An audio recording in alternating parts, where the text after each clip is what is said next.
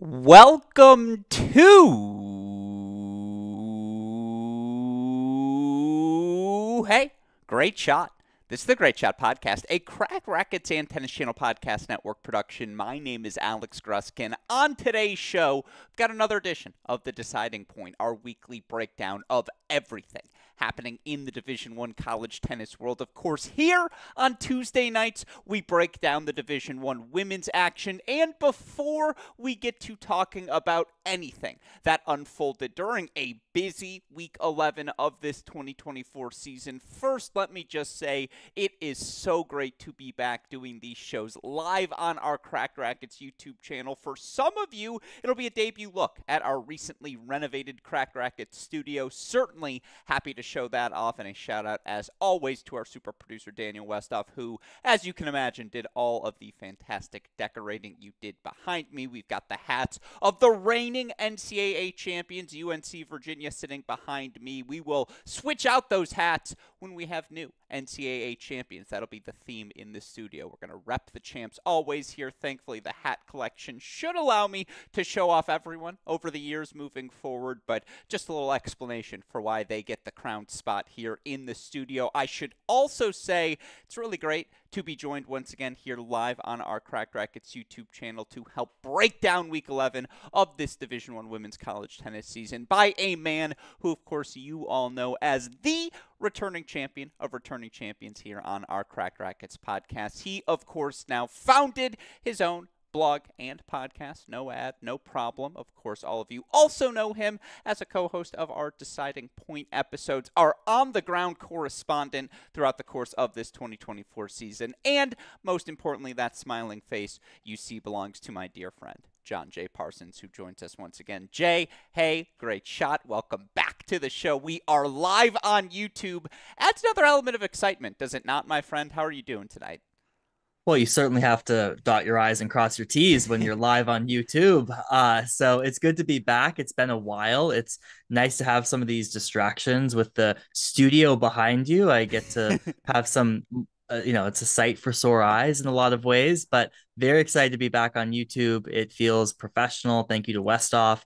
It's always a good time. Yeah, I feel like it accentuates my points to have the flashing lights behind me. It's my own version of going pew, pew, pew, pew, pew, pew, but in a visual format. And for listeners who are hearing this podcast who may not have been aware, we've made the switch back to YouTube. Now you have a reason to come watch us next week. Thankfully, I should be in Indianapolis until the NCAA tournament. Thus, we should be able to do these shows now every week moving forward. Again, we'll be breaking down the Division I women's action Tuesday night starting 9 p.m. Eastern time here on our YouTube channel. We will be back tomorrow and every Wednesday at 9 p.m. Eastern time moving forward throughout the course of this season to break down the Division I men's action with Chris Halioris as well. But Jay, as we have now introduced ourselves back here on our Crack Rackets YouTube channel, we can start getting into what was a fascinating Week 11 of the 2024 season. It really is starting to look like we will have an undefeated number one team in the country heading into the NCAA tournament. Now, to make matters that much more intriguing, that number one team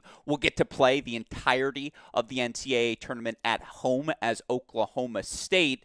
They continue to cement their place at the top of the women's game. Another undefeated weekend, this time wins over Texas. Oklahoma will break both of those down on today's show. We got to talk about a chaotic weekend of ACC play as well. Not just Wolfpack versus UNC, but of course Duke knocking off NC State in Raleigh on Sunday. You had a 4-hour, 25-minute thriller I was on the call of between Georgia Tech and Miami, so you know I've got a few thoughts on that as well. Just a lot of chaos there. Obviously, you've got some teams, Virginia, Pepperdine staying hot, some sneaky good weekends I want to get to as well, and then we can start talking rankings coming out of Week 11. We can look towards Week 12. And then, in honor of our debut back on our Crack Rackets YouTube channel, we've got a really fun segment to end today's show. It's dare I say, in my quest to fulfill Jay's quest to bring back 2018 Gruskin.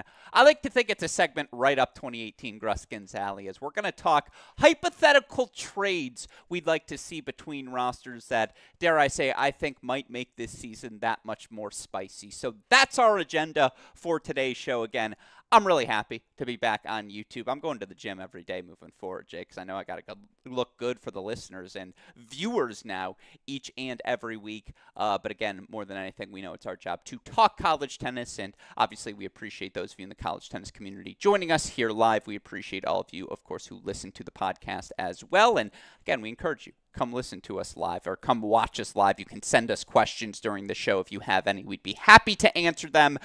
All of that said, Jay, let's get into what was a really fun Week 11 of this 2024 college tennis season. And I do think the place we have to start is with a team that, yeah, we've spent a lot of time discussing this year. How could we not? They're the number one team in the country. It's March 26th. We are a full 3 months into this season. Not only are they now the national indoor champions, they're undefeated through 3 months of play. And as we said at the end of the national indoors, they've played a schedule to the point where they could lose the rest of the way. They're still going to be a top 8 seed. Of course, we are referring to Oklahoma State, who, Jay, another successful weekend, another fantastic weekend for the Cowgirls, who go on the road, knock off Texas 4-3. They also get a 4-1 win over a rising and getting healthier, I would hope, by the day, Oklahoma squad 4-1. There are a lot of different places we can take this. Obviously, Komar clinching in the fashion she did. Some of you might have seen the match point. It was on an overrule. That's always an extra degree of spice. Obviously, for these two teams, they've now played 2 4-3 matches with immense amounts of drama. You can go back to Shavatapan up a set and 4 love in the National Indoor quarterfinals. Sophia Carrington working her way all the way back to a 3-set victory. Oklahoma State 4-3 winners. That's propelled them to the run we've seen throughout the course of this 2024 season. Again, it's just another notch, though, in the belt for this Cowgirl squad, Jay. They are the unequivocal number one team in the country. What impressed you most about their weekend? Well, I think what continues to impress me about Oklahoma State is they find ways to win regardless. And a lot of these matches, they're not steamrolling through some of these opponents. I think the Oklahoma match in particular is a great example.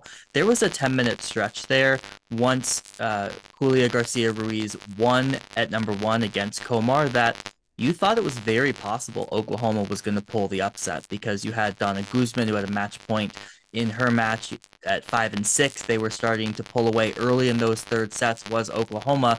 But Oklahoma State, if you play that match out, they probably win it 6-1. And so it's been every single person on that team who has contributed, of course, doubles as well.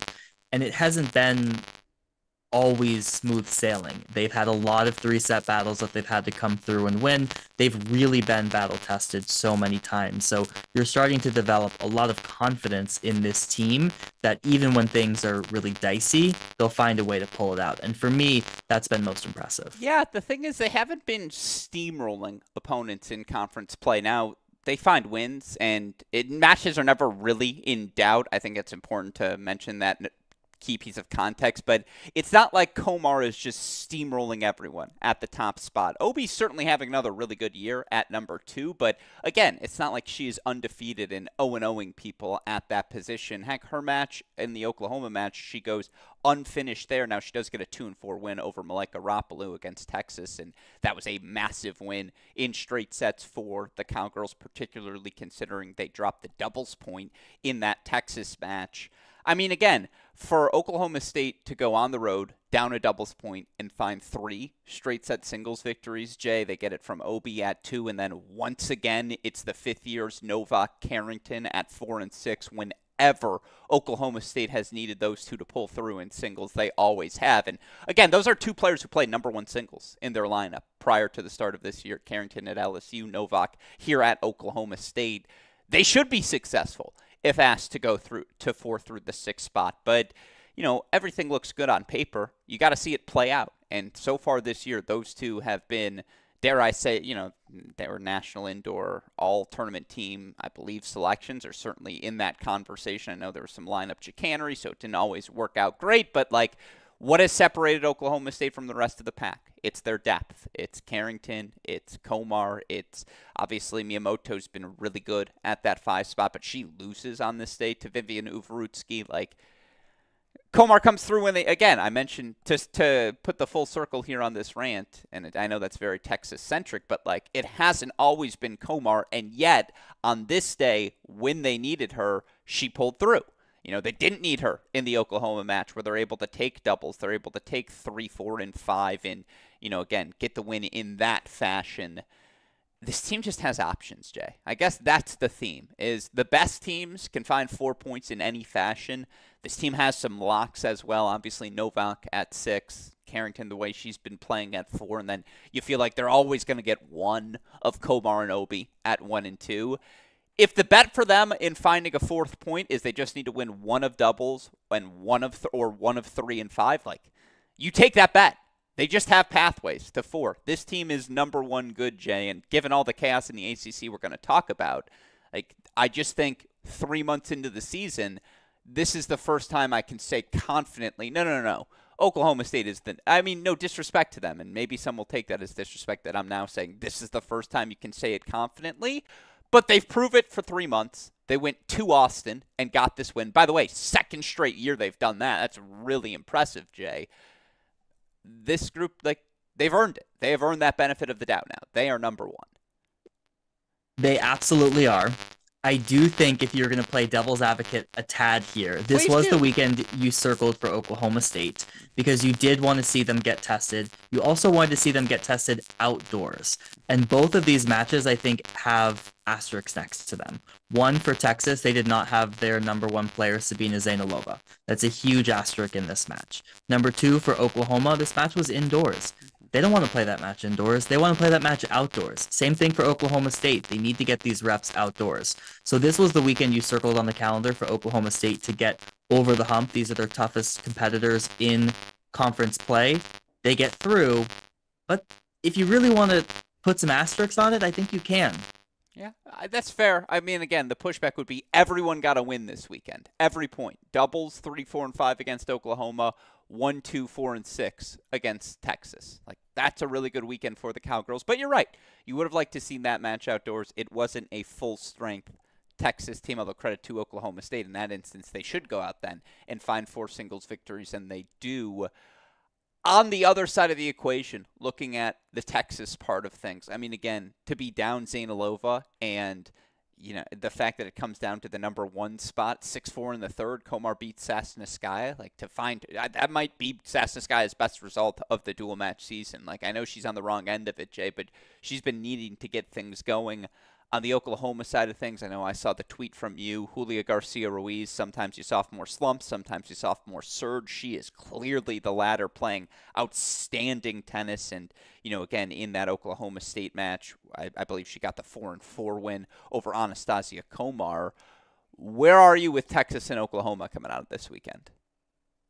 So for Texas, at some point you need to start winning these 4-3 matches. And you can only feel good about teams for losing close matches to tough teams for so long. At some point, they need to come out on the other end, and they really have one more shot to do it, and that's the Big 12 tournament. I think they will certainly be looking for a rematch against Oklahoma State in doing that.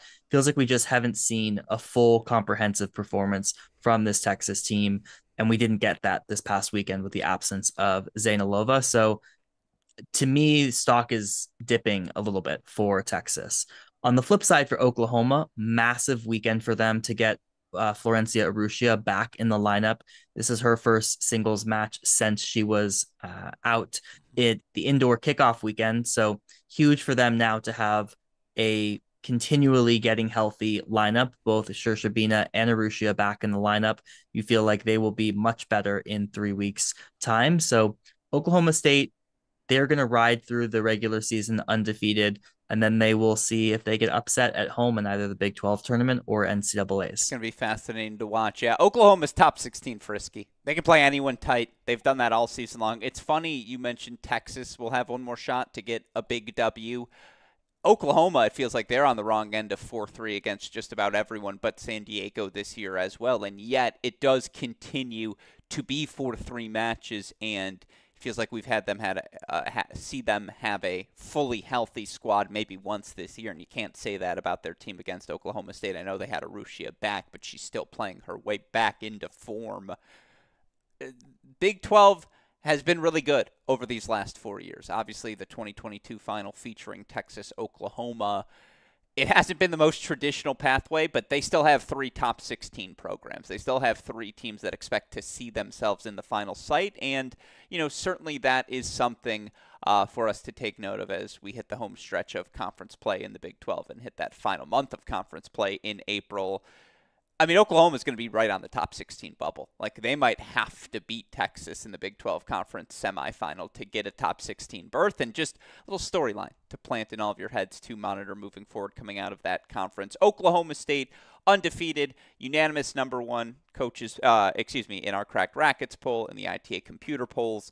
Not the worst gift, John Parsons, for Chris Young on his birthday today. Happy birthday to the Oklahoma State women's tennis coach. Obviously, we're all looking forward to going down to Stillwater for NCAA's. Oklahoma State, if the women's team is there, it's very likely at this point they will be undefeated entering that final site. And boy, wouldn't that be a fun storyline for us to monitor, Jay, down the 2024 season's home stretch. That said, it's not only the Big 12 providing fun results right now in the college tennis world, Jay. I happen to be treated to, I think, the most exciting weekend produced by any conference in week number 11. That, of course, was the ACC. And, I mean, the place we have to start is in Raleigh. The 2-4-3 results we saw. Let's go glass half full first, because we had a 2023 NCAA final rematch, NC State taking on North Carolina. It was the Wolfpack on the right end of that one, a match played indoors due to rain. They dropped the doubles point, Jay, but ultimately, again, they were able to find 4 singles victories. They take the corners 1-6. They also get a 3-set win, on courts, I believe, on courts 3 and 4 as Zero well. Nova Yes, over Tran and Dittman over Taylor. Again, UNC doesn't have Brantmeyer. They've taken the Maserati out of the garage. We're starting to see more Elizabeth Scotty. She plays 2 matches this weekend and goes 2-0 in both of them. You do feel like maybe there's a world where she sneaks her way up to number 1 in that singles lineup, just, again, given how well she's playing. Well, she already has. Did she play one against Wake Forest? Oh, no, she played one a couple weeks ago. You're right. A couple weeks ago. Shout out to you on that note. Anyways, we'll get to that thought in a moment. But NC State drops the doubles point in this match. And, Riley Tran takes a first set on court number 3. Scotty takes a really quick straight set match at 2 over Ren Shelley. You had Tangillig fighting her way back on 4. Yarlagadda really good from the start on 5. But these NC State Wolfpack, Jay, I mean, again, they are not afraid of North Carolina. It's probably the team they look forward to playing most. How could they not after what they've done over these last 2 years, but last 3 years, really, between these two schools. I was there for that 2022 National Indoor Semifinal in Madison. That was a really fun match for those of us that remember. The point is, there's obviously something special between these two, and whenever they share this court, you see that manifested. UNC goes out, I believe, into a 3-1 lead, I want to say overall. No. 2-1? Was it 3-1? Anyway, Scotty wins quickly, so it's 2-love overall. It was 2-love overall, then it was 2-all, as Riley Tran up a set, 5-4, unable to close things out. Anya Ziranova works her way back. Now, Tran had to take an injury timeout at the end of doubles. She had obviously was dealing with some leg issues throughout the course of that third set as well, but Ziranova again finds magic against the Tar Heels. She won the clinch against them at the National Indoor. She flips that match in 3. Now it's 2-all overall after Rajecki got another straight set win over Crawley at 1. And that was really good tennis, but again, Rajecki just has the weapons. That is, it's a matchup issue for UNC. Crawley versus Rajecki at 1. It's 2-all overall. And again, really good matches coming down to the finish line. A shout out at number 4, Gina Dittman, able to come through 3 sets over Carson Tangilla. Gets up an early break in the third and never let it go. It's 3-2 overall, but of course there are only 4 indoor courts at NC State. So we were going to get to sit there for a while for those final 2 matches. Yarlagadda blitzed through hers. She was really good at 5. She was playing like someone who got clinched on the last time these two teams played. And, again, that was a definitive straight set victory for her over a Sophie Abrams, who has certainly struggled over the last 6 weeks. And then it came down to a battle at 6, Jay. And I apologize because that monologue was probably a little longer than it should have been. But that's how much I enjoyed the 4.5 hours of this match, because I got to call it all. And again, we got to watch the entirety of 2 of your top freshmen in the country, Maddie Zimpardo taking on Tatum Evans at that 6th spot, match on the line. Again, indoors, advantage Zimpardo, whose weapons were just dictating everything that was happening throughout the course of play. Evans could not find a cross-court forehand to save her life. And honestly, I thought that match was going to be over in an hour 15. Zampardo was up a break in 4-2. Evans was finding no form. It just felt like it was over. NC State had it. They were going to pull off the upset again. Then all of a sudden, things for Zampardo go haywire. The forehand starts spraying. She missed some volleys that were just like, they're going to show her on film and be like, Maddie, I know you won the match, but come on. We're not doing this ever again. Evans forces a third set. I was having a lot of success pulling the backhand cross and just getting Zampardo stretched. And all of a sudden, we're in the third. All of a sudden, things get a little spicy. In the end, Zampardo able to close things out in that third set. NC State able to earn a second victory over UNC on the year 4-3.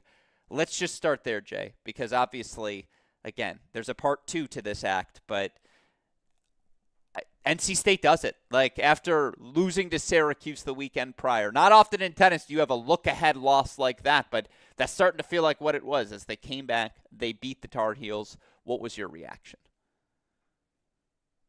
I mean, they just have the North Carolina cheat code at this point. I mean, last season when they beat North Carolina in the ACC finals, the first time they had beaten North Carolina since 1998. At this point in the season, they've beaten them twice. I do think there are some matchups there that heavily favor NC State, but and we'll get to the act 2 of this, but I was like, this just feels so NC State. We talked about this like week in, week out, just the volatility that we've seen. To lose to a Syracuse team that has since gone on to lose to most everybody else, and then to beat North Carolina after dropping the Dubs point, it's NC State in a nutshell. I don't really know what else to say other than they have North Carolina's number at this point. I mean, Rajecki and Zampardo go 2-0 over UNC on the day. And again, their weapons indoors are just amplified that much more. And you do want to see this matchup outside because things do start to look a little bit different. I mean, again, the moment Riley Tran lost that second set, all I could think in the broadcast booth was, all right, this match is going, NC State's taking this match. Like with how strong Zampardo has started with the, Tran running on fumes down the home stretch of that one. And again, she was up 4-2 in the third. Like she had her chances to win that match still. But a credit to Ziranova, who was just able to extend things, find ways to get out of deuce points, and there were a lot of them throughout the course of that third set. It was a clutch moment for NC State at home, and a win, again, they desperately needed after losing to Syracuse, after losing road matches to Oklahoma and Michigan after the national indoors as well. It felt like balance had restored to the force. And then you get to Sunday, and NC State, again, they take the doubles point. 1-love lead. They take the corners, Zampardo and Rajecki, who have the artist formerly known as Amelia Rajecki, who had fantastic weekends. And like their weapons are just real. And again, the size, the aggression they play with, it's perfect for the style of play Coach Earnshaw wants to develop with his NC State players. That first strike, first aggression, play on your terms sort of tennis. They are both able to do that really successfully. Again, it was 3-love NC State for a hot second. But then, Jay, they lose straight set matches. They don't just lose. They lose straight set matches at 2, 3, 4, and 5 to a Duke team that got swept by Florida State and Miami, to a Duke team that lost a match at home to the Georgia Tech women. This Duke team then comes on the road. And again, this weekend they dropped doubles points in both matches. They did get a 4-1 win over Wake, but they drop a bad doubles point there. Again, they drop a doubles point where they were down everywhere against NC State. They find 4 straight set matches in singles. Again, wins from Kim Hee at 2 over Rensheli, a win at 3. Bryzgalova was first one off in her matchup against Ziranova. You do wonder how much did Ziranova have left in the tank. It was a really physical Friday match, but still, again, that's a blowout for Bryzgalova, who has had some ups and downs certainly this year. Katie Codd's been really good for Duke, and we'll get back to that Dittman match in a moment because that was really, really fun. But again, at 5, like another tough loss for Sophie Abrams, who had break leads in that second set, but ultimately falls in straights as well at 5-2. Who did she lose to? She lost to not Barankova. She lost to Brianna Shvets, who has had a good year for Duke. It's really been Shvets, Cod, find our way to 2 more. But straight sets everywhere, Jay, 2 through 5. Like, what a follow-up for a Duke team that, like, talk about it. Like, let's do glass half full here for a half second. Oh, my God, did Duke need this victory, Jay? But it was a surprising one to see, nevertheless, especially after the Wolfpack took Friday's match. Over at UNC, what was your reaction to Sunday? Classic NC State. Like, I mean, I was shocked. There's not enough NIL money in the world to buy wins for Rincelli and Abrams right now. It is like really tough. And Rayetsky, Zampardo have been good at the corners, but that middle of the lineup is been really challenging. Dittman has been better since she was early in the season.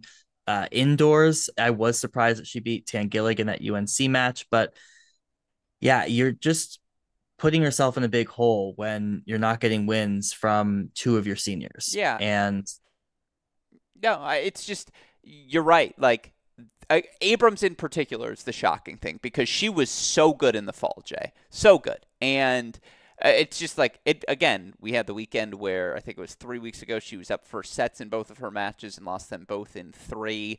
Has a good weekend against Syracuse. Like, she was able to get a win there, but has been moved down to the number 5 spot. And again, for her to lose in straight sets against Yarlagadda, that one's a little bit more forgivable, but to lose in straight sets in the fashion she did against Shvets, to have that second set lead, to see it slip away, particularly when, again, they were up 3-2. It was down to her, Dittman, and Dittman was up a break early in her second set 3-love. Shvets was up 4-2 and 5-4, or excuse me, Shvets. Abrams was up 4-2 and I think even 5-3, and had these opportunities, and neither of them able to close out that second set. Look, again, glass half full. Rajecki and Zampardo should put 2 points on the board every time at 1 and 6. And, like, you're going to bet on NC State to win doubles, right? So that's 3. This team still has too much talent 2 through 5 to be written off, Jay, is what I'm trying to say. And that they've beaten UNC twice is just proof. On the right day, this team can beat anyone. But there's certainly a delta between ceiling and floor.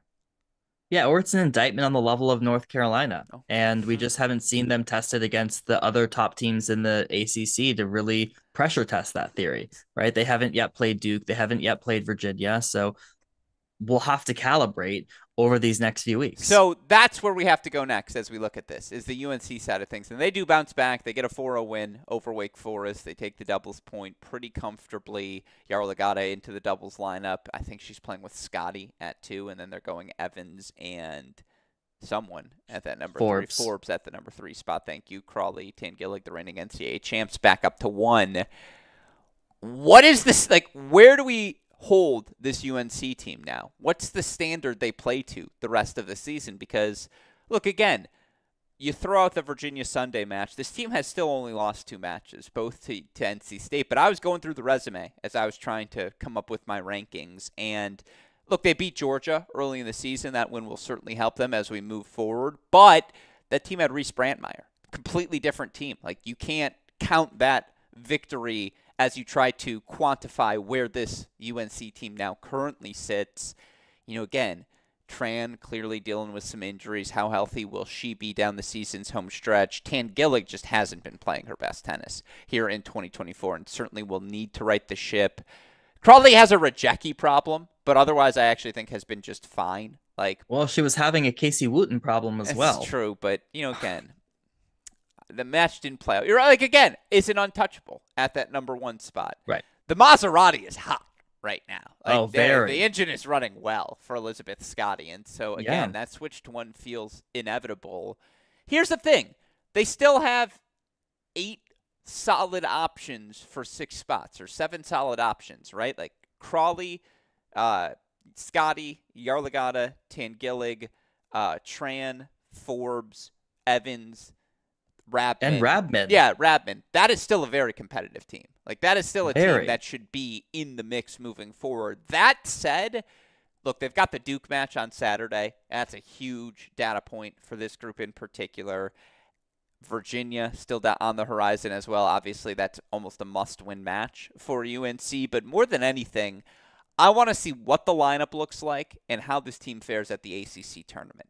because why this group maybe had the benefit of the doubt more than anyone else is we had just seen them win 3 matches in a row in 3 days or 4 matches in a row on 4 days at the National Indoors more than any other group in the country, just period. And this group, this iteration, hasn't done that. And so, yeah, of course, these regular season matchups are pivotal, but I want to see how this team does in tournament play with, sudden death elimination matches back to back to back consecutively, and what the lineup looks like when they get there. Like, again, Evans Zampardo, I think, looks really different outdoors than it does indoors. I do think, again, Rabin and Evans are now going to get a ton of run this next month of the year. They need all the experience they can get heading into May. No one's writing UNC off, but in the inner circle, they are not the first team in the circle. They're not winning the duck, duck, goose right now, Jay. Like, they got some work to do to re-solidify their spot. Yeah, and I honestly don't think we know how far in that duck duck goose game they are right now. Because on paper, if you were to read me that lineup, I would say that team can still win this For NCAA sure. team title without Reese. Like, that's very much in the cards. But we're seeing that team without Reese right now, and that team doesn't live up to the expectations on paper. So there is a lot of deltas happening in terms of expectations and reality, and we just need to see this team get more reps. What do you make of Duke? What do we do with them after this victory over NC State? Are they back in the top 16 hunt for you? Obviously, you have to put more faith in them now. Look, in theory, Bryzgalova, Schvetz, 3-5 respectively. That's a lot of experience there. Jackson's a junior now as well. They win this match without Ellie Coleman, who hasn't been healthy either. Like, this team still has, obviously not the talent you imagined in a Freeman, Chloe Beck world back in June of last year, but this team, now that they get a win like this, you can talk yourself into the talent. Katie Codd really does seem to be finding her footing here after, coming in as a really highly touted prospect, but not really contributing last year. She is certainly playing a significant role here in 2024. Again, I think we'll learn a lot about them in this UNC match on Saturday, Jay, but are they back to being top 16 frisky for you? Well, technically, absolutely, right? Because they have the points that they can go and secure either in beating North Carolina this weekend or making a run in the ACC tournament. So it's very much on the table for Duke. We need to see more reps from it if I were to put them there, but it's very much on the table. Yeah, it's, again, what they started off the ACC in the worst possible fashion, right? Losses to Florida State and Miami, and now they're chasing the rest of the way, and this is a win they had to chase to get. By the way, the Wake Forest one was pretty good as well for them, 4-1, 4 straight set victories, and they were up everywhere when that match finished. So, chaotic weekend in the ACC, and again, we'll do this match quickly before we move on to other things, but oh my God, Jay, was Miami Georgia Tech just one of the better regular season matches you will ever see. And I know that sounds hyperbolic, but again, doubles point was pretty lopsided the way of the Yellow Jackets. Everything else wasn't. And to see in particular, first of all, Carol Lee versus Alexa Noel was the exact sort of 3-set battle, grind, contrast of styles you hoped it would be. 5 of the 6 matches went 3 sets, and the only one that didn't was a 6-5 finish at number 5 that went the way of Georgia Tech. The match between Fenning and Bilchev, I think, went 9 hours. In fact, they still might be grinding because they were like, let's just make it 3 out of 5. And everything went 3 sets. And by the way, Georgia Tech, I think, won 5 first sets at the 2 through 6 spots. But Miami continued to claw their way back, and really good win for sophomore Shin-Yi Nong over Sharabura, who's been a rock for Georgia Tech at 6. And yet, again, Georgia Tech might be my sneaky favorite. They're my new Wisconsin or my new Auburn from years past, where it's like, do I think they're winning a national championship? No. Am I going to turn them on every time they're playing because something funky just seems to happen? Absolutely. Was a massive win for Georgia Tech. Tough loss for a Miami team that, again, has still played like 4 matches total on the year and kind of needs every win they can get. But it was really good college tennis, Jay. Any thoughts on that before we move beyond this, move on? Well, I'm looking at the results of this match, and it's just striking that Alexa Noel is down to 19 in the individual rankings. Yeah. Carol Lee at 45. Crazy. That's crazy. Yeah, they're going to be on their way up. Again, that was a really fun match, and that's a really good win for a Georgia Tech team that isn't going to be top 16 because they started the season so freaking slowly, but the level, they're just, again, I don't want them in my region if I'm any top 16 seed in the country come the first 2 rounds of the NCAA tournament, because on the right day, we're doing a segment later on trades. Let's just say I tried to find a national championship contending home for Carol Lee and Kate Sharborough as a combo. They're also a doubles team, I think like 11 in the country right now. I spent north of an hour trying to find them the right home. I just want to be honest with all of you, because I do think they are that, like, there's just some pieces there that are interesting. And again, if you could pay that off and give them some pieces moving forward, maybe they'd be interesting. We'll talk about that a little bit later. Let's stick in the ACC. We'll do this one a little bit more quickly, Jay. But the best team we don't talk about enough is the University of Virginia, who just continues to beat teams who are worse than them in the convincing fashion that a top 8 inner circle team should. And this past weekend, 6-1 win over Boston College, 5-2 over a Syracuse team that did beat NC State last weekend, but lost both their matches to Virginia Tech this weekend. So read into that whatever you will. Still, again, they almost dropped the doubles point against Boston College. They ultimately didn't, but then singles started, and they raced out to 5 of 6 first sets and got 3 straight set singles victories.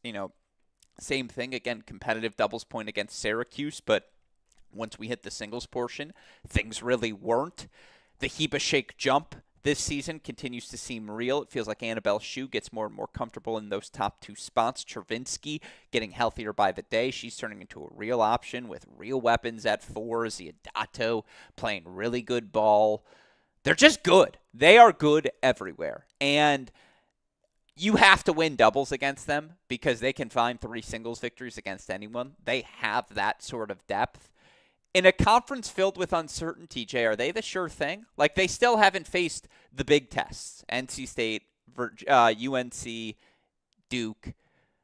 But other than that, like, this Virginia team, like again, they've only lost to Michigan, Jay. They have to be the favorites now, right? They're the one sure thing.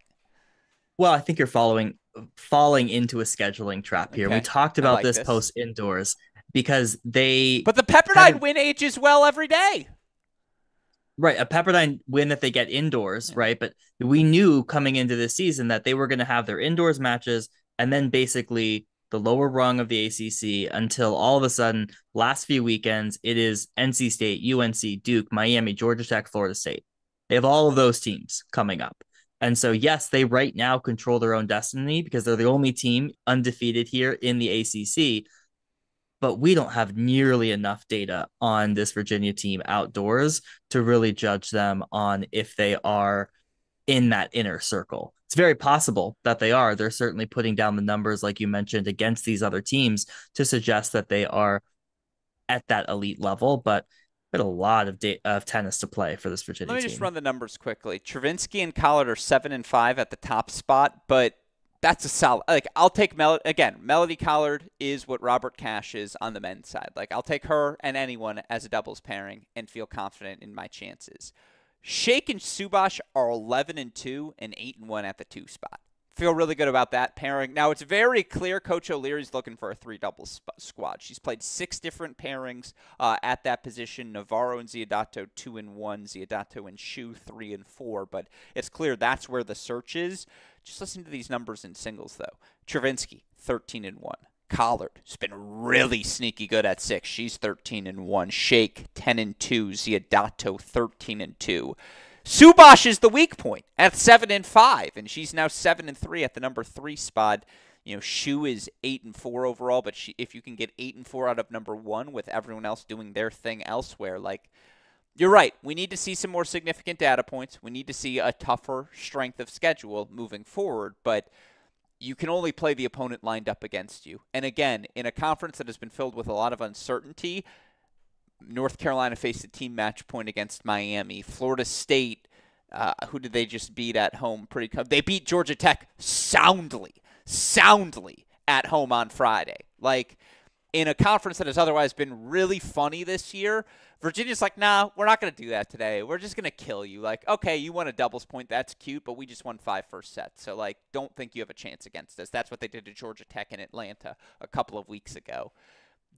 They are very good. I don't know if they're great, but they are very good. They are a top 8 team. Like, that's just what a top 8 team looks like, I suppose, Jay. That would be my final thought on them. Any final response? Are you ready to talk about their best win? That's a nice transition to Pepperdine. Yeah, exactly. Let's move on to our next topic. Again, Virginia's best win this season, first round national indoors. They knocked off Pepperdine, a team who has just stayed hot in the month since. And again, since the national indoors, Jay, just listen to this Pepperdine resume. Pepperdine team now 10-3 overall. They've won their last 9 consecutive Oh, no. They lost to Michigan, so I apologize for that. That's incorrect. But you look at what they've done since the national indoors. They are 6-1 overall, wins over Auburn, Florida, Ohio State, Cal, USC, and LMU. A loss 4-2 to Michigan on the road indoors as well. Again, this team may lose indoor matches. They've lost like 3 outdoor matches in the last 4 seasons. 4-1 over Cal 6-1 over Cal last weekend. Now 4-0 over USC this weekend. Again, they take the doubles point. They don't lose at 3 ever. Janice Chen, another victory there. Czar gets a straight set win. She had to grind out at 1. And then big clinch for Nikki Redelick to pull out that win in straight sets where things were getting competitive elsewhere. Charney and Brodus were in 3. Campana was serving, I think, to stay alive in the match. Did have an opportunity to close out that second set, but wasn't able to do so. They were going 3 sets on 6 as well, where, by the way, Pepperdine continues to get better. Again, I was putting together resumes as looking at my rankings, and head-to-head still means something to me, so I had Virginia above Pepperdine, but that Pepperdine resume, 2 USC wins, 2 Cal wins, Ohio State, Auburn, Florida, that's 7 really good wins for this team to build off of moving forward, and obviously with San Diego being as good as they are this year, to know they'll have 2 shots against them as well, like, they should be able to play outdoors for the first 3 rounds of the NCAA tournament, which is the thing they just need to guarantee more than anything else. They shouldn't have to leave Malibu, Jay. 4-0 over the Trojans. That's a very impressive win. Yeah, they're cooking out there in Malibu. And not only will they get San Diego likely twice, but they also still have matches on the schedule again with Cal, with UCLA, and Stanford. So they're a little light right now on their 8 and 9 wins. But you think if they get 2 of those wins, they're going to be a sure bet for top 8 and have no issues with that. Get to host something that they haven't been able to do. Certainly not last year. They had to go indoors at Texas. That's something they want to avoid this year, but they're looking really strong. And I think we're getting to that stage where how much weight do we put in that Virginia win over Pepperdine indoors back in 6 weeks ago when this Pepperdine team's looking a lot different outdoors. No, again, they're 2.5 points up on everyone. They're going to win 2 of the top 3. Czar, Chen, Brodus, like they're taking 2 of those top 3. Chen and Brodus don't lose ever at the number 1 spot, but they're getting better at 2 and 3 doubles as well. Like 2 has been really reliable. Then 3, you feel like Czar and anyone, that team should be competitive, should put enough balls in play to at least give time for their 1 and 2 to run away with things. Again, whether it's Conway or Vivian Young of late, they've been playing a lot better ball at 6. Redelick, Campana continue to get more and more comfortable as well, and it's not just placeholders. Again, Redelick with a clinch this weekend over a deep USC team. So the ways are just good. Like they're not just 5 players anymore, and I don't think their pathway is as limited as it was indoors. I shouldn't say 5 players. I meant to say they have 4 out of 5 chances. Like they had to win 4 out of the top 5 singles flights. It felt like at national indoors. Doubles wasn't where it needed to be. They had to win doubles and sweep top 3, and then the doubles wasn't where it needed to be, so they didn't win their matches. Exactly, and it just feels like their pathway is broadened now. Like there's just a lot more 100%. confidence, is what I'm trying to say, in all the other points as well, and the top 3 have stayed as good. So what does that mean, Jay? In layman's terms, they've gotten better, which is all you can ask for in a season like this. And so, again, that's a really good win for Pepperdine. USC was pretty competitive, though. Like, I just want to be clear. I know that loss says 4-0, but they were up at 5. They won the first set at 6. Charney was up a set on Savannah at 2 as well. That second set between Han and Czar was really competitive at 1. USC is top 16 good. And again, after a lot of uncertainty surrounding the West Coast, Pepperdine, San Diego, Stanford, USC, UCLA, those are, 6 right there? That should be 6 top 16 teams. Like, then honestly, they've all beaten up on each other enough to where, and Cal, I don't think I mentioned Cal, so there's a 7th. Like, they've all beaten up enough on each other to where I wonder how the points are going to shake out, if there would even be room for all 7 teams to be in the top 16 because they're all in that conversation. Yeah, I still count six, but What did I get missed? the Hold on. Stanford, Pepperdine, Cal, San Diego, USC, UCLA. That's six. That's Midwest math for you. yeah, yeah, that's the Michigan education. Mwah. So yeah, I mean, I don't know because like a Cal, a UCLA, a San Diego, they're all flirting right now with 16, but it's going to help a lot of them. Again, we talked about this last week. Pepperdine is going to be a huge win for some of these teams if they're able to get it. So they all have the options moving forward. Now that conference tournament, the Pac-12 tournament is going to have a lot of points in it. So there's very much a path forward for all of them. It's a matter of if what other conferences do as well I was looking on at the that peripheral. resumes for all of them. Cal right now is 11-3. San Diego right now 10-4. UCLA right now is like 6-2. No, 9-3 overall, but they've won 7 in a row. This USC team currently 13-5. USC's got the best resume or the most complete resume of the bunch, but it's like, but San Diego beat USC, UCLA beat USC. Cal beat Oklahoma on the road and looked really competitive at the national indoors as well. They've all lost to Pepperdine, by the way. Like, it's really fascinating as you try to sort out all of the resumes of those West Coast teams as well and try to compare who should be above whom in the rankings, something we will discuss here in a moment. But before we do that, Jay, I want to talk about, again, dare I say, some teams who may not be in the national championship conversation, but teams who I thought had really good weekends who are worth exploring as we wrap up our look here at week number 11. And you see them all to the side. I mentioned Florida State earlier, starting to come to life. And again, that's a team with a lot of experience. Allen, Arcadianu, Scope, like Bissett, like just players who have been around for some time. And for them to 6-1 Georgia Tech, 4-Love, a Clemson team that has been on the wrong end of a lot of 4-3s, but plays just about everyone 4-3. They're not top 16 resume, but Florida State's getting into the tournament. And again, there was a moment where they were outside the top 40. That just shouldn't be the case moving forward. This team should be in round 2 and a tough opponent for any host team in round 2 of the NCAA tournament.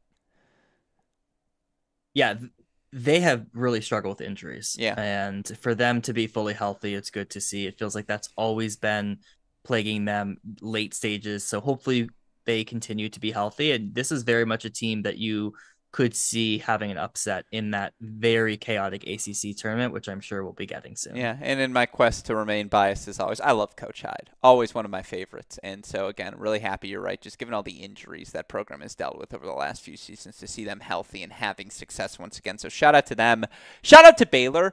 Like, their continued success as we've moved through Big 12 play just continues to consolidate the position in my head, Jay, that Grand Canyon's really good. And we don't talk about that enough and how close they were to beating Baylor, but 4-3 over Kansas, 5-2 over Iowa State. That's a good win for the Baylor Bears, who should no longer be in jeopardy of missing the NCAA tournament either. Yeah, I mean, you would expect them to win those matches. Yeah. So they're definitely getting better. They started the season really slow. Yeah. Huge weekend for Virginia Tech. 6-1 over Syracuse, 4-3 over Boston College. Those are really fun matches as well, Jay. I like this Hokies team. Well, I mean, now that the NC State points are, percolating throughout the ACC thanks to the Syracuse win, this is huge for Virginia Tech. Now they're still not within striking distance of making the tournament, but they move up 20 spots inside the top 60. So there's at least some more hope here for the bottom tier of the ACC. Yeah, it was a huge Sunday in general. Again, the women beat Syracuse comfortably. The men beat Miami 4-3 on the road. It was just exciting. Again, it's a Virginia Tech program. They lost their men's assistant, unfortunately passing away in the fall, and to just see the program rally. It's a really feel-good story. And, yeah, the women they were straight up better than both BC and Syracuse this weekend. And you got to defend your home courts in ACC play from 1 win to 3 wins now on the conference. Big win for TCU. Again, they sweep Iowa State, Kansas this weekend as well as they try to get back in NCAA competition or qualifying mode. Maryland, 2 must-have wins over Michigan State. Princeton win 4-3 in particular. Impressive, even though they dropped the one to Michigan. Did take the doubles point in that. We're up 1-love, but good weekend for the Terps. Good weekend for Memphis. Wins over FAU, VCU 4-3, VCU 4-2 over FAU as well. But just some tournament notes there. Any final thoughts on this group, Jay? The sneaky good results, as I like to call them? No, I like your I picks. appreciate it. Well, then, last but not least, as we look back at week number 12, 12, 11 of this season, week number 11, that graphic, again, well, we'll fix it as we move forward next week. But just some other results to note.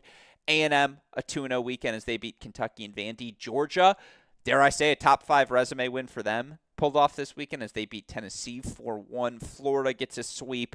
Arizona State, each beating Oregon. Cal just putting wins on the board as they beat Utah, Colorado pretty handily, as top teams do.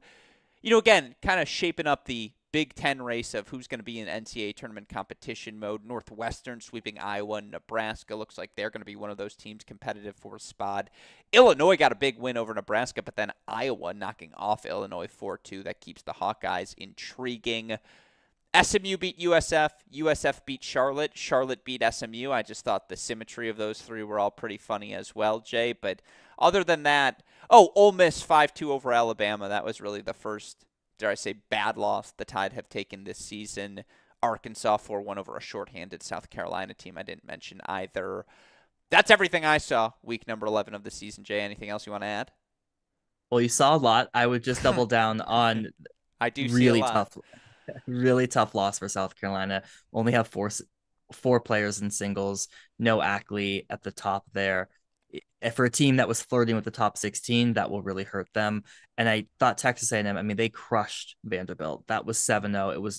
They didn't drop a set. Yeah. And I thought that they're starting to show that they can hang there at the top of that SEC conference. Yeah, again, it was a really fun week 11. Outside of that ACC weekend, not too many upsets, but again, positions being consolidated, as they should, by the way, at the end of month number 3 of a season. That said, that's your look at week 11 of this year. And with another week in the book, Jay, we've got rankings for everyone to enjoy. Again, new rules in place, and once again, unfortunately, we're a voter short. Nevertheless, as we are 5 wide, we have our new Cracked Rackets rankings for everyone. By the way, Jay, we might have to bring the executive committee together. If I bring Nicholas Gruskin in as an emergency fill-in rankings replacement, is that acceptable to you? Because I was telling you this beforehand. He was texting me. I got 2 texts today. He goes, 1, what's up with all things San Diego, men's and women's tennis? 2, he goes, who is Antoine Cornut-Chauvin? He's like, who is this guy? Why don't I know about him? I was like, you should know about him, Nick. Anyways, is that qualification enough? What's the next question he has to ask to earn a voting spot? Ooh, that's a really good question. I feel like it's got to be something history related, because I always get him with history questions. Like, again, he was giving me his list of all-time guys he'd want at 3-all, and he included 2019 Chryssokos, which I've just beaten into him. Like, 2019 National Indoors Petros Chryssokos is still the single greatest individual. I've never seen a man just be like, I'm winning in 20 minutes, and I'm going to make you win next to me as well. I've never seen anyone else have a performance like that. Others have come close. Anyways, like, I need something like that out of him. Okay, well, I don't know how much that would impact his ability to rank our women's teams. Can he name the person in this graphic? No chance. There's no chance he would know that's So Christina then, Novak. No way. Then But no, let me he's ask not you voting. this. How many people out there in the world can name the person on that graphic? Doesn't matter. That How doesn't, many like, of them are, isn't it? Yeah, that's true. Are we asking to be how many, voters? That's a we're good not point. asking That's the a good world point. to vote in the CR poll But here. but I'm saying, if I told him that was Christina Novak, he would be aware of who that is. Like, so that's the difference. Could he identify them by sight yet? No. If it was a picture of Julia, he'd be like, oh, that's Julia. Or if it was Annika, he'd be like, oh, that's Annika.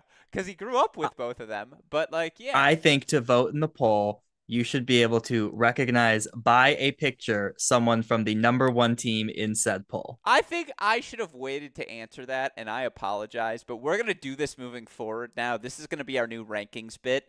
Westoff's going to put in a new picture every week, and we're going to open it up to the chat. First person to identify gets a shout-out on the show, and we'll figure out something else. But I want to put this theory to the test, Jay, because I really like it. Like, that's fascinating. How many people can identify? You know what? First person to identify 5 photos correctly, maybe you get to vote in 1 week of the poll. Maybe that will be the reward we give you once you get 5 correctly. Because I need a sample size. I can't just, like, draw one name and it might just be your team. Anyways, let's see where your team is ranked and how our rankings compare to the ITA top 10. Right now, the ITA top 10 is as follows. Number 10, NC State, who you see is in our number 10 spot.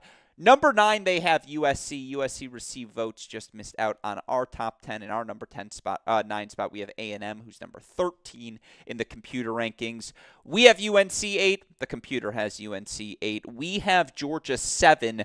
The computer has them 4 in the ITA rankings. Texas is number 7. They're obviously at our number 5 spot. We have Pepperdine at 6. Computer rankings has them at 3. Again, Texas at 5. Computer rankings has them at 7.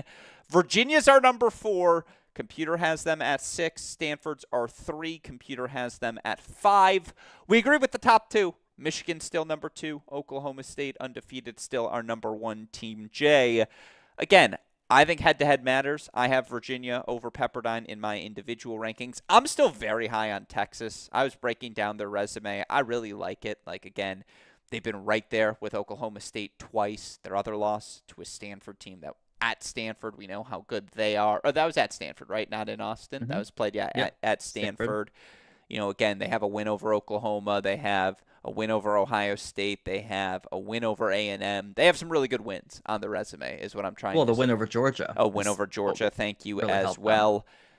They're still my number 4 team in my individual rankings for what it's worth. I have them just above Virginia, who I have at that number 5 spot. Then after that, I go Pepperdine's my 6, Georgia 7. 8, 9, and 10 was the hardest thing for me. What do I do with the A&M, UNC, NC State trio? Like, again, head-to-head matters to me, and NC State's beaten UNC twice. They also lost at Oklahoma. They also lost to Michigan twice. Like, they also lost at Syracuse, which is probably the worst loss of the bunch, but A&M's lost to UCLA. A&M lost to San Diego. Like, A&M has some blemishes on its record as well. UNC beat Georgia, but not this current UNC team, and so is that enough to put them behind this Texas A&M team, who certainly has better wins than this iteration of UNC does, although the Miami, UNC, and Florida State wins still pretty good for UNC. The resumes of 8, 9, and 10 I had no idea what to do with. Georgia at 7 wasn't much above 8, 9, and 10 for me either. I felt pretty locked in my top 6 in my order with them. I feel right about these 10 teams as well. They're my 10. Spoiler alert, they're Jay's 10 teams as well. I'll let him reveal the order, but I kind of like this. Like, again, I don't hate where we're at right now. I think the last 2 spots for top 8 seeds are seriously up for grabs. Well, I think that is very much true. This is actually not my top 10. It's my top 9, but I do not have NC State. Oh, you have Cal at 10. I apologize. Good Cal. reading, Alex. Yeah. I have Cal in there. Reading and math skills. Michigan education on blast today. I apologize, Wolverines.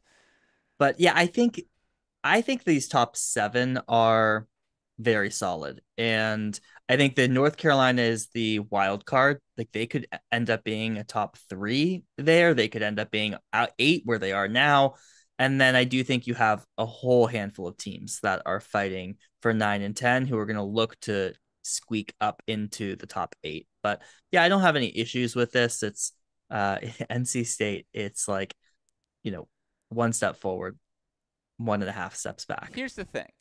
If I'd have told you in December that NC State has 2 UNC wins, you'd be like, oh, they're unequivocally the number 1 team in the country. Like, they're 2 no Brantmeyer and singles UNC wins, but still, that has to be a top 10 resume. Like, for me, that has to put you in the top 10, even if you lost to Syracuse the way they did, even with the road loss to Oklahoma the way they had it as well. Like, 2 UNC wins freaking matter, even with the loss to Duke at home as well. I hadn't mentioned that either in their resume, but it's just like, I had to have them there, and there were 2 of them, so I put them at 8, actually, and then I put UNC at 9, and then I put A&M at 10 just because I still have some SEC questions. Like, as we've discussed, is the SEC as good as we thought it might be entering the season? Is anyone as good as we thought they might be entering the season? I think Michigan's exactly as good as we thought they would be entering the season. Everyone else has either exceeded or, dare I say, undersold their expectations. And so I think Michigan's better. I mean, no, they're better relative to results, but they are the team I thought they would be, if that makes sense. Like, that team in the broader ecosystem or hierarchy ranks higher than maybe we thought preseason, but, like, they're good where we thought they'd be good. They are who we thought that, to quote, Dennis Green, they are who we thought they were. Like, they kind of are. Yeah, I mean, Charney's been the big upside. Yeah, I think sure. she's clicked way more than you maybe expected a freshman to. So, like, I give them a slight edge and sort of over exceeding. Everyone else has been sort of Well, what we expected. notorious Michigan underseller John J. Parsons. I'm not shocked to hear they've exceeded your expectations. But, again, top 8 Frisky. You see that? The face he made on me? Now that we're back on YouTube, you all can see the faces John makes at me at times. So that's really what I was trying to invoke. But, yeah, I mean, look, like Oklahoma State's exceeded expectations, obviously. Stanford's kind of status quo. Like, kind of are who we thought they were, still waiting to see them make a move. But, like, semifinals of indoors, lost to Oklahoma State tight. That's about who. I mean, that it's Oklahoma State's the name, but if I said semifinal loss to national indoor champion at the national indoors, like that kind of felt like where Stanford should be. Again, we don't have to do this for every team, but Yeah, certainly some overselling, underselling. Again, I like these rankings right now. I agree. Yeah, and so with that said, that's your look at week number 11 and where things stand after it. Now let's look ahead to week number 12 on the schedule. Obviously, I always like to divide things tier 1, tier 2 matches, some honorable mentions we can get to, but two big ones in ACC play this weekend to look forward to. Now, both of them are on off broadcasting days. NC State at UVA, a Thursday match. UNC at Duke, a Saturday match. Am I selfishly very upset that I don't get to call both? Of course I am. Nevertheless, Jay, I guess that removes the burden of fearful of not making predictions about each of these schools here today. Let's start with NC State at UVA because it's the Who's first real test since the national indoors. It's a home test for them as well. The thing is, they get a riled up NC State team. It's not like they get to rest off their laurels after a 2-0 home weekend. No, they're coming off of a loss to Duke, so they got something to prove as well. They kind of need this win to get back into the top 8 hunt, particularly with those Duke Syracuse losses sitting on their resume. This is a fascinating match, Jay. What's your lean? What are you looking forward to? Yeah, this is a tough one because I do like NC State on the bookends. I think one and well, I gotta go. I'll lean Virginia because this is at Virginia, and if this is outdoors, it can get windy there. NC State maybe not as familiar with it, and I think Virginia just going to be too solid. I think they will get a win at Rensselaer. They will get a win over Abrams.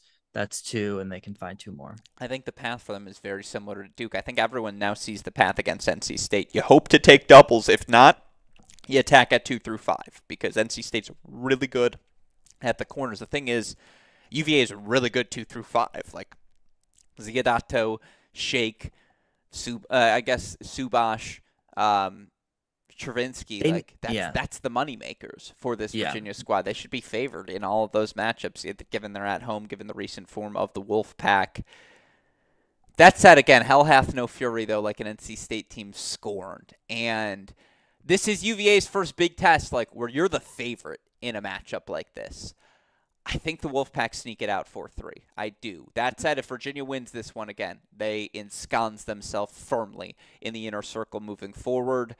What about UNC at Duke? Like, Duke wins this, it is a narrative change on their season moving forward. Now they've beaten all three of their fellow all three of their fellow North Carolina squads. Excuse me. God, the math is just off today, Jay. The pressure of being live. They've been pretty good. Again, they had like Kimchi at 2's been really good. Cott at 4's been really good. Schvetz at 5's been really good. They got to find their fourth point from there, but UNC's got some questions. How healthy is Tran coming into this matchup? Are you going to be relying on two freshmen on the road in Durham in their first UNC Duke matchup? Like, again, after watching Kelly Chen beat Fiona Crawley in Durham, Duke can do anything against the Tar Heels in this matchup at home. What's your read on this one? What are you expect? What are you most looking forward to? Well, it's hard because there's no reason on paper North Carolina shouldn't win this match. Mm-hmm. But the intangibles, I feel like lean Duke here. Like I feel like they're going to be riding a lot of confidence from that NC State win and realize they have a great opportunity to strike here. I can't see him getting it It's going done to be really good. twice. Yeah. So yeah, I'm gonna go UNC. But if not, ugh, I don't want to do another 30 minutes on panic button for UNC next week. Well, we will if they lose that match, and we'll have to talk about the deviations. What should that lineup look like moving forward? Is it a must-win? A must-win match for UNC? Shocking to say, but like kind of a must-win match for the Tar Heels Yeah, to. it's certainly a must not lose. Yeah. Now, semantics argue that's the same thing, No, but that's not the same. And I actually would agree with you. It's a must not lose because then you start to get worried about this group moving forward and can they find that Tar Heel magic that they've found for a decade plus now to be competitive come May. I think the Tar Heels take it. I'm going to take them 4-2, but again, I do think that match is going to be competitive everywhere. And then last but not least, Jay, in Tier 1, the California Swing. UCLA, USC headed up to North Cal to take on Stanford and Cal. I assume there might just be a John J. Parsons appearance at each of those Stanford matches this weekend. What's your read on this quad? Who comes out 2-0, 1-1, 0-2? What are you seeing? well, we've been getting great weather here in the Bay Area, and it's going to be great after Friday and Saturday. So I'm very worried. There's rain in the forecast for both of these matches. That's typical for So, Cal. They don't play matches; they get rained out matches. yeah, and that would be terrible. I I'd actually be don't know so mad. I agree. yeah, I mean, I don't know what the Pac-12 makeup schedule is, but we have to play them. These are crucial for all of these schools. Now, assuming we get these matches, I do think Stanford goes 2-0. I think that they have options everywhere. I think they could very well lose a doubles point in each of these matches, but I think they can find four singles. Very curious about the Cal matchups. I think Cal loses to UCLA and beats USC. Interesting. Look, Stanford goes 2-0 in this. It's going to be really good. Like, Stanford needs a big weekend. This is their first test in a little bit, in about a month, I'd say, for the Cardinals to get pushed by two top 16 teams. I mentioned the UCLA resume. They are 9-3 overall. That's not a ton of matches under their belt. They beat a Cal. Again, that's a win that's going to be on their ranked wins as they try to cement a top 16 resume. USC has the most margin to put together an 0-2 weekend, I actually think, of any of these teams. Like, it matters less for them given the resume they've already accomplished, Michigan, Miami, Tennessee wins, etc., compared to the rest of the group, who's just the resumes might be a little bit more lacking. That said, they're probably also the most battle-tested of all of these groups as well, maybe outside of Stanford. I want to know how good UCLA is. And if they go 1-1 this weekend, it means they are top 16 good. If both Stanford and Cal go 2-0, Cal goes 2-0, keep them in the top 16 of my rankings for the rest of the season. You would expect Stanford to go 2-0. The only thing notable would be if they don't. Again, if USC gets another win, you add a Cal-Stanford win to the Miami, Tennessee, Michigan wins. I'm sure I'm missing others from their resume as well. They also have two wins over Washington, another shot to beat UCLA later in the season, a Pepperdine match later in the season. It's starting to look like a top 16, if not better, resume perhaps for the Trojans if they can end their season strong. It's a huge weekend out west. Like, these are tone-setting matches for the rest of the Pac-12 season. So, very exciting Tier 1. Stanford 2-0. I don't want to take USC or UCLA to go 0-2, but I don't think Cal goes 0-2 either. I'm just going to take the home teams. When in doubt, take the home teams. That's my philosophy this year. Stanford, Cal, each go 2-0. Some other fun ones, San Diego at Washington. Must-win match for San Diego if they're going to be top 16. Georgia's at Alabama and Auburn. How real is that state of Alabama's success? Tennessee, same road trip. Let's find out if Auburn and Alabama can each go 1-1. You feel like it's a successful weekend. Northwestern at Illinois. You lose that, you're probably not getting into the NCAA tournament. And then Penn at Princeton, similar huge Ivy League implications in that one as well. Anything else you'd add to the Week 12 resume or any final thoughts on that, Jay? No, these look good. All right, well then last but not least here, you've now heard about Week 11. You've seen towards Week 12. Let's have a little fun, Jay, to wrap today's show. Let's offer a thought experiment for all of our fans tuning in, or those, whether it be via our YouTube channel or at home. The one thing, obviously, you don't get to do in tennis, period, except for World Team Tennis or at the collegiate level. We don't actually have trades. You don't have that. I guess the transfer portal are player-driven trades. You can swap from one roster to another, but of course, coaches can't say, hey, we'll offer you this player for X and Y. It'd be really cool if they could.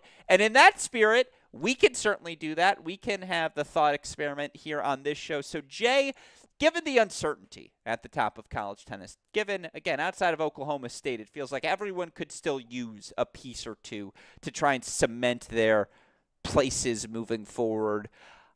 I spent about an hour and a half, maybe 2 hours, coming up with some trades. I narrowed it down to my best 4, although 2 of them involve one team, so we'll call it best 3.5 here. I want to throw some thoughts at you. I want to throw some thoughts at the listeners. I obviously would love for any of them who have ideas, tweet them at us at JTweetsTennis, at AL Gruskin, at Cracked Rackets. Feel free to throw them in the chat as well. Maybe we can do new trades every week, because I do think I could come up with 3 new ones each and every week. But I've got 3 fascinating ones to start. One I've thrown your way before, but one I think would just make this season that much more intriguing. And with that said, before I get to it, Jay, any thoughts as we approach this exercise? Well, let's just set the ground rules. Okay. So these are players that we're going to swap between teams. Yes. You would need to take the player for the duration of their collegiate tenure. Correct. You get them now for the duration of their tenure. So a freshman, you get for 3.5 more years versus a senior, you'd only get for 2 more months. Yep.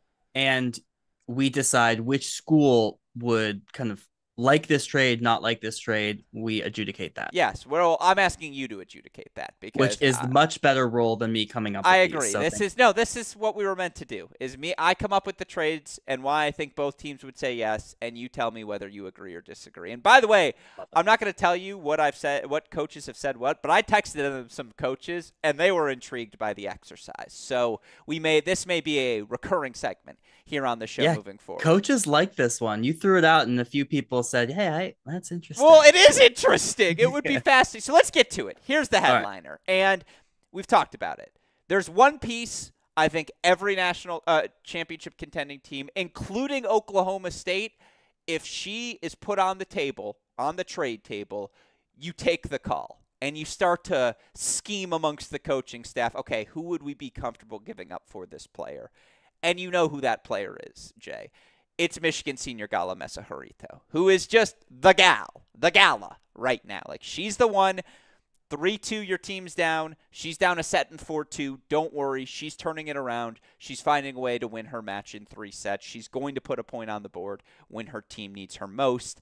She's the piece I would want above all else. She's starting to work in some doubles contributions as well, but she's just like that supplemental final piece you get that makes a national championship team whole.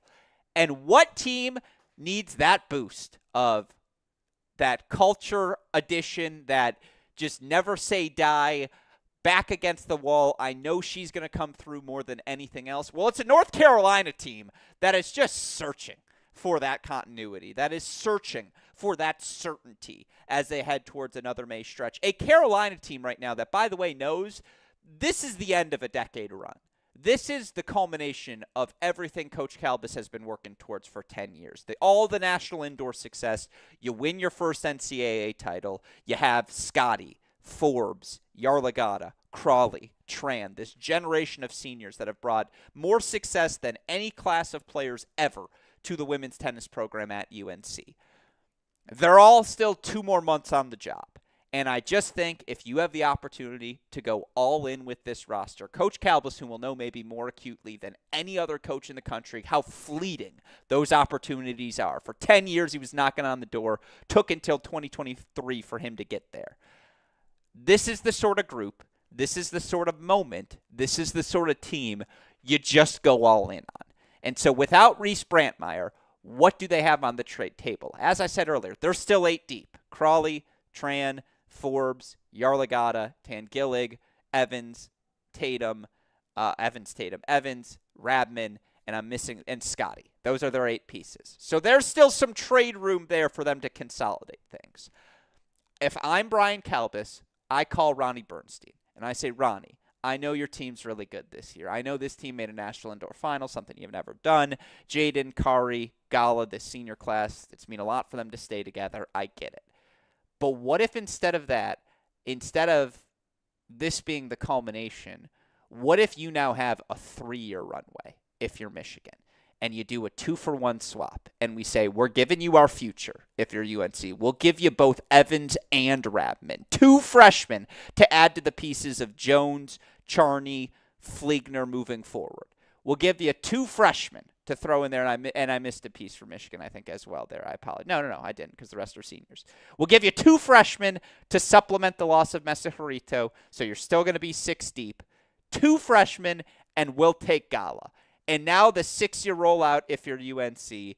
Crawley, Scotty, Gala, Tangillig, Yarlagadda, Tran. Seniors, sorry, I'm going to swear, fucking everywhere. Like, this UNC team, you're saying, we are all in on this season. We know this is the end of the run. Let's be one of those special groups. Let's go back to back. If you're Michigan, do you sell a little bit of this season? Probably, because Evans Rabman aren't who Gala is right now. But you're still very much 6 deep. You still have a lot of choices. And again, now moving forward, you've got 4 pieces, Jones, Charney, Rabman, Evans. They are all underclassmen this year. The runway is just extended for Michigan to remain a comfortable top 8 program and continue to supplement that elite tennis moving forward, making everything easier. It's a tough sell, Jay, but I do think it's a win-win 10,000-foot view. Who says yes, who says no? Well, I can tell you have given this a lot of thought. 3 months. This whole exercise might have been just to have this trade. So I think UNC makes this trade for sure. The all-in notion making sense, right? Like, that's the logic.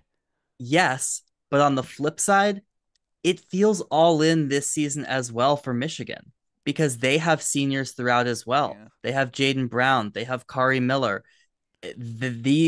This has been the culmination of their work. And so I don't think Michigan makes this trade because I do think they really deprive themselves of a real shot of winning the NCAA title this year. So I don't think Coach Bernstein makes that trade. So I thought you might say that because they're both freshmen, and here's my counter. What if instead of one, you get to pick whomever of Rabman and Evans you like more, and then instead of that, the third piece you get back is Yarlagadda. And so the Michigander comes home, and now, again, UNC gets to keep one of their freshmen, but they give up a 5th year instead. So you get to keep that experience if you're Michigan. And it's like, and we get a new piece for the future, but we lose this. They're probably not giving up Annika in that trade, though. That's the whole thing. Now UNC probably says no. But that would maybe be the counter back. Yeah, I mean, the UNC stuff hinged upon keeping 5th year Yarlagadda in that lineup, right? Yeah. That was the argument.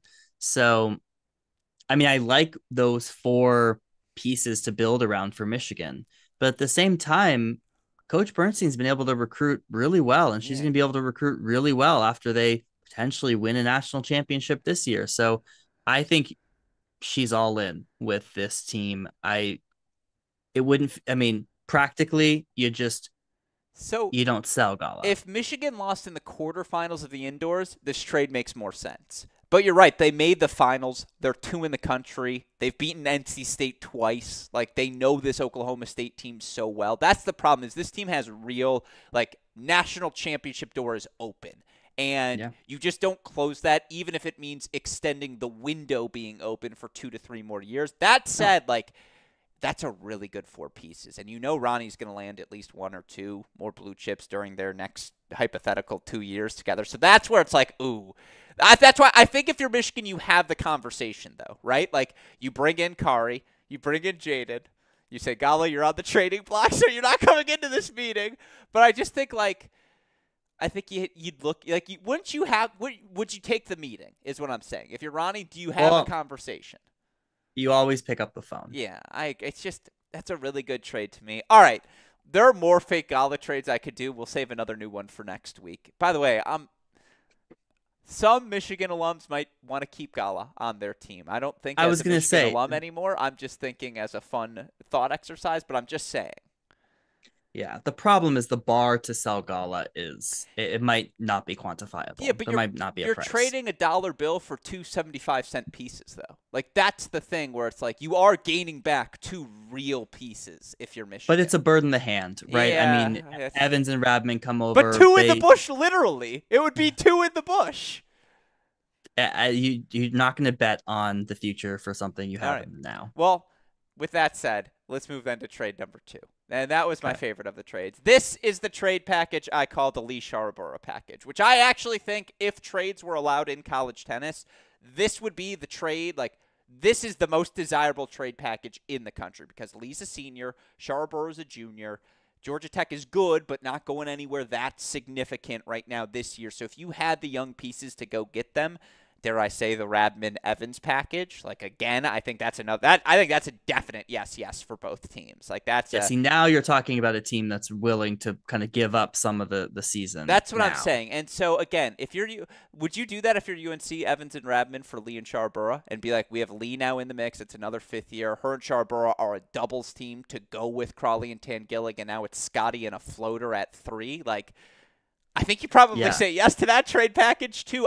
The thing is that might be too much. Like if you're North Carolina, you're like, Well, I don't know because where we play. I think they would take. I mean, I think they would just take Carroll. Yeah, but no, I'd want Scharabura too because I'd be like, I want that doubles component. Like that's a really nice component to keep. Anyways, I made a rule with Jay that I broke within our first 5 minutes of me texting him the rule of can't have the same team twice, but I'm not going to do that, Lee, even though we snuck it in there. Anyways, where did Lee and Scharabura go? I was looking for teams who had depth and had some things they can trade, but need a number 1 and are just like a top-tier player away to where that, supplementing everything else in the lineup, now that team becomes really interesting. And so that's what I was looking for with, again, you bring in Carol Lee, you bring in that Scharabura piece for any depth you've lost. Now she can slide into your 6, and she's like 10-3 or 10-2 overall in the year, something crazy like that. And again, a doubles team with Carol Lee ready-made for you. So that's why I wanted to package them together. So you get a 1 and 6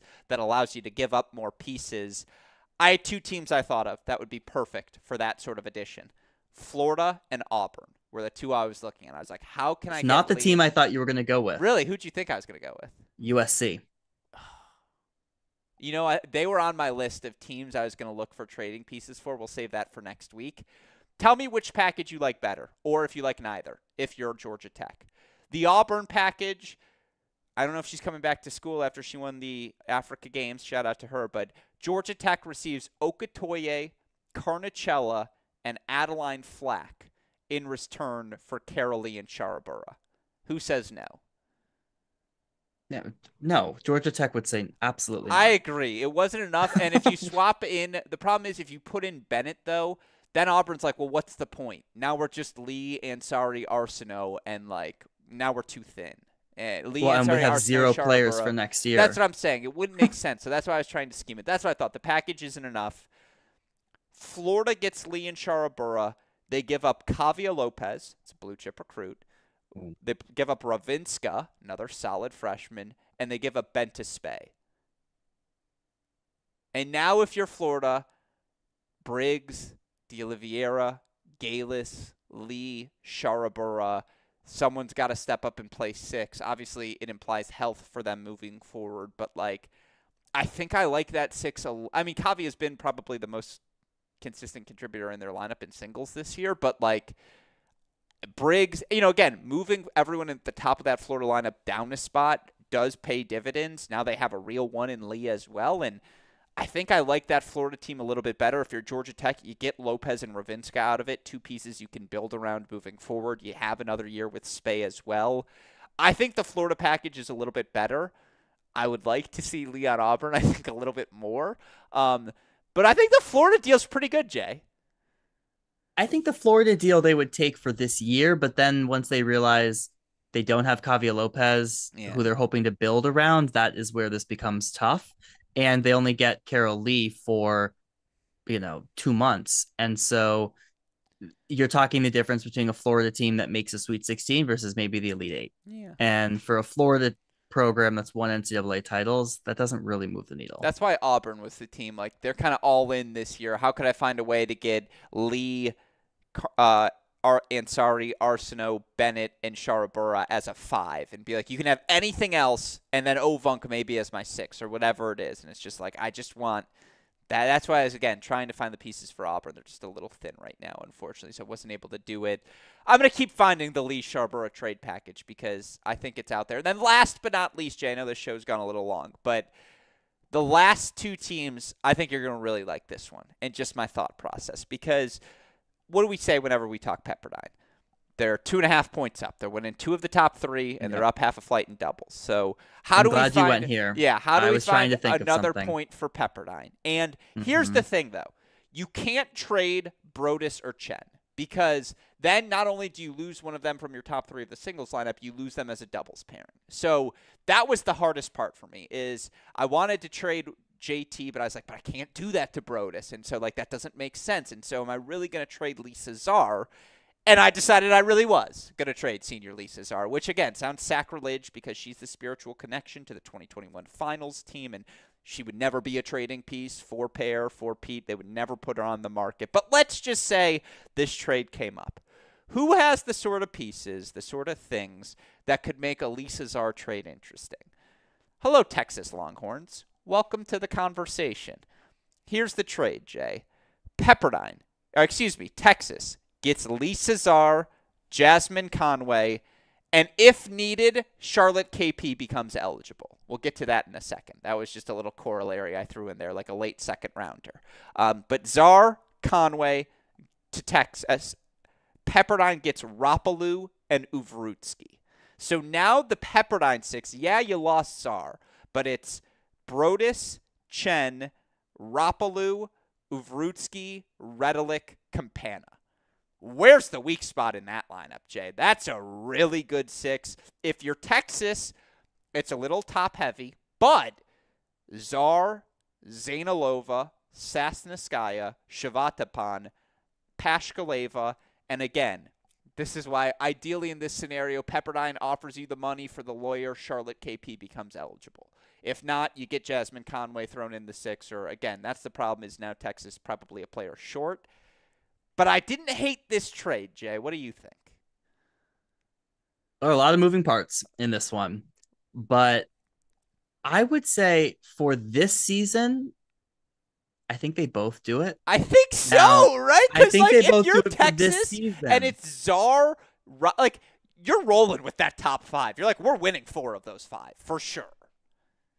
Yeah, and if you're Pepperdine, you're like, no one's gonna beat that 6 4 times. Like, if we can figure out a doubles point and we still have Brodus and JT up top, like, if we're up 1-0, no one's finding 4 against them because that is a deep 6. Like, who's the weak spot?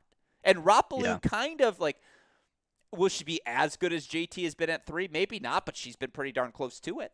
Like, it's an interesting trade. That's what I was like, because the best pieces are, but the 2 better pieces go to Pepperdine. Is Conway or Vivian Young, whomever you'd prefer, by the way. Either freshman if you're Texas. You get naming rights to both. I think I do it. If I'm both teams. I think both that's a do yes, it this yes. season. Who says no long-term? Texas? Why? Rapalou's a senior. Uvrutsky's a junior. Czar's a senior. Conway's a freshman. Like, yeah, but Texas is losing a lot of pieces this year. Yeah. And does Maya Joint come in as a freshman? Like, they are going to have to find pieces, so that might be the concern on the Texas side. But I do think, do both teams get better in this instance? Like, I think the answer might be yes. Yeah, and so that's why it's an interesting trade. Like, that was actually my sneaky favorite. I was like, Pepperdine was the team I needed to find to do something with the big 3, and if Czar's the piece you're giving up, like, you can demand some stuff back, and that's where, like, I mean, if you're, I don't think Evans and Radman for Czar straight up would be enough. Like, I think Pepperdine says no to that trade, right? Because what about that trade? Like, that UNC's the team because they have the depth and the freshman pieces where they could be like, fine, we'll sell this season for this year. That's fine. Like, if you're Pear, would you do Czar for Evans and Radman straight up? Being like, and now we kind of have some pieces to build around next year because, again, Czar, Brodus, Chen, or Czar and Brodus in particular, and Redelic and Campana. Yeah, you just never know what's in the pipeline. I know, and they have a window open. Again, this is why this is a fun segment. We could do this for hours. I have more trades in the queue. We'll save them for next week. Hour and a half for our debut YouTube show, Jay. I think that's probably a good place for us to leave things. Any final thoughts from you? Any no ad, no problem plugs you can offer us? I know you were on the road at Texas last week, right? No, I was not. No, you had video from Texas. I did have video on the ground from Texas. Again, you're an on-the-ground beat reporter. You got sources everywhere. Exactly. Yeah. I should have an interview with Angela Okotoyi coming out soon, Awesome. winner of the African Games. Excited to chat with her. So you can check out that. We'll do a preview of Michigan State, Illinois men this Mm. coming weekend. We'll do that with Sneaky Ethan. huge So Saturday match. there you go. That's why we chose it. So yeah, looking forward to those. Well, I look forward to listening to them. Obviously, again, everyone can follow you Twitter, Instagram at JTweetsTennis. Shout out to you. Or no ad, no problem on Instagram, I believe is the Correct. correct one. A shout out to you. A shout out, as always, to our super producer, Daniel Westoff.